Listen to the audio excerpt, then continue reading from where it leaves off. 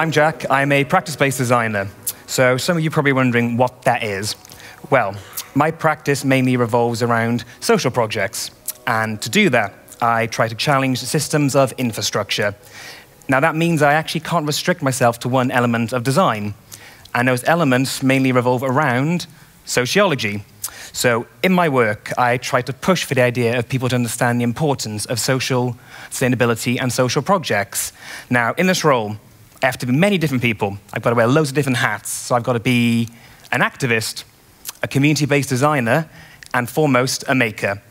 Now, I've come to learn actually that these roles are really important when engaging with a community or involving a project that involves a community. And as I said, I try to push people to understand this because there are other factors which are just as important. So when we speak about sustainability, I'm sure you've heard today and you all know, we usually think about environmental. So climate change, global warming, etc. But in my case, I want people to understand social issues. And social issues actually include a lot more than we think. They involve healthcare, politics, education, psychology, and equality. And now the intersection between all of these is where I start the story. So, antenna, I want to take you all back. I want you to imagine you're all at high school again. I want you to imagine you're all 16, and yes, I want you to imagine about sex. Very quiet, that's a good response, I like this. So I don't want you to think about the first time you had sex, we don't want to hear about that. I want you to think about sexual education. So think about this. What type of sex ed did you receive? How many lessons did you have? Who taught you this sex ed? And keep these questions in the back of your mind. So, this is me at age 16. And yes, I'm the one on the right with the really awful hair. It was a style choice, I promise, at the time. So, I went to high school in the UK for 7 years. So that's 5 lessons a day. So that's 25 lessons a week. And if we calculate that up, that comes to just under about 7,000 lessons in total. And in my 7 years of experience, I had 1 lesson on sexual education, and it was awful. So this 1 lesson crammed in this basic information. How do we put a condom on a banana? Don't get pregnant, be healthy. And if anyone has seen that scene from Mean Girls, then you know what I'm talking about with this. So I left, and I didn't know anything about how to have a healthy relationship with someone of the same sex as me. But that was 9 years ago. So has it changed since? So in the UK, and I can say this because we're British, we pride ourselves on thinking that we're forward, we're open, we're accepting, we're forward-thinking. And we are, yes, that's very, very, very true. But when it comes to educating the public around these topics, again, we're still very British. So the problem with that, in the background of this, in the last 2 years, there's been this huge media storm of people in the public eye calling for the curriculum in England to be updated. So the UK government set out a consultation last year. So the Department for Education is one who deals with this. And it called for parents, for teachers, for students, and I myself to give their feedback on what they think should be updated in the new curriculum. And they listened, and for the first time in history, they made sex ed compulsory in England, which is great, right? Yeah? Yeah? No. So, whilst this is wildly received, trust me, and long overdue, their teaching kind of misses some very important factors. So, it completely omits the LGBTQI+ community, all types of sexual practices, their viewpoint on a family dynamic has this hierarchical status, what sex is not, and excludes any teaching of non-monogamous relationships. So the problem with this is actually if we're not being inclusive, we're actually denying those students who are already underrepresented. And unfortunately, the LGBTQI+ community are at the forefront of this. So when all this came out, there was a lot of information, it's a big time in the UK. Tried to read it all, got really overwhelmed by it, so I thought, right, get out of my head. So I started speaking to family, to friends, to my colleagues, and I asked them what they actually knew about sex ed. And so I asked them about sex, gender, sexuality, contraceptives, and it turned out they actually knew a lot about the basics, which was good. But for example, couldn't tell me the difference between pansexual and transgender. And that kind of frustrated me personally. So I started looking at the previous kits on the market. And if I'm preaching to the choir here, I think they're quite outdated, quite uninviting, and weirdly male-orientated, bit heteronormative, I think. So I thought about the ethos of this. What am I interested in as a designer? How can I engage people? How can I have an impact? How can I remove the heteronormativity from sex ed? Otherwise, students are going elsewhere for information, whether that's online, to YouTubers, or playground culture, and potentially accessing damaging information, which is unreliable. So how did I respond to this? Well, so my MA project at Material Futures at St Martin's looked at developing and prototyping the UK's first inclusive sexual education kit, which is inclusive of all communities.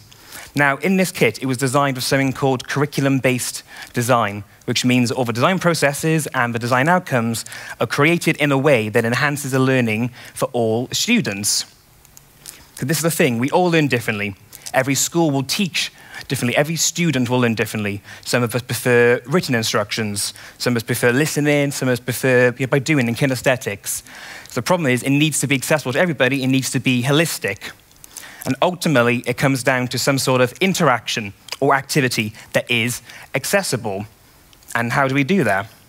Well, in school, it's suggested that students at their time, while they're learning about these topics, their learning should be consolidated. So as part of the kit, I proposed and wrote a curriculum that links my topics to other subjects in high school, such as health and biology, relationships in drama, contraceptives, and religious education, for example. So that meaning that it needs to be holistic. And how do we do that? Well, the kit provides a number of resources, as you can see, and this is just a few of them. So we've got literature handouts, podcasts, videos, period products, contraceptives, and my most important one is the silicone genital models. So to create these, I had some very interesting experiences. I had some very lovely volunteers come to my studio, and live casting, let's just say, is one of the most intimate things you will ever do as a designer. It's very good, but they were very nice, very, very supportive. So I used live casting techniques and traditional molding techniques. And as I was developing these models through many iterations, kind of stopped and realized, how do we represent a genital? So how do we represent a biological penis or vulva? How do we represent a transgender vulva or penis? Because the problem is, we actually can't. So our bodies are different. We are all different. So this kind of stuck me for a bit. So as I was developing these, I sort of then stood back and realized, right, what we need is a basic representational model. And this model will then be used for teaching of hygiene, so how to use the body parts and interaction. And that actually came out to be the best tool. And that kind of impacted then my drawing and the aesthetics using for the kit. So I was thinking, okay, in this curriculum, should my drawings and aesthetic be simplistic? Should they be really detailed like a Grey's Anatomy book, or somewhere in between? Because actually the resources need to stand out on their own accord, but actually work holistically together. And that then impacted my thinking and ideas of color theory. And I love color. I think color is a really important factor in design. So looked into the color receptors of how students between the ages of 11 and 18 actually respond to these in the classroom. And it was quite interesting to find out, going through tests of various different colors with people and model and iterations, that actually the best colors came out were green and blue. Now, green is associated with growth and with health, and blue is associated with trustworthiness and security. So actually, these colors combined, will work for a gender-neutral approach. So I'm very against the idea of blue for boys and pink for girls. I think that's an outdated concept right now. And by doing this, it actually enhances the learning experience and the receptors for the students who are being taught through this. So what is the main reason for all these resources I'm talking about? Well, this is based on a teaching methodology we call object-based learning.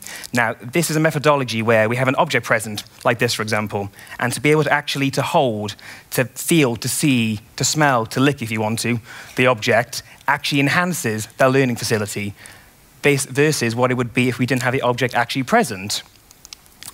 So, what I'm really trying to sum up here for you guys is, I want to break all the taboos around sex ed. I think this is something that's some really important factors in our lives which we're not speaking about, and especially in the UK, for example. This is something we need to be open about and discuss with people because it's actually really, really important. Ultimately, my goal here is to see that every student can access an information or education that addresses their personal needs, will actually give them a voice and actually allows them to be heard. Thank you.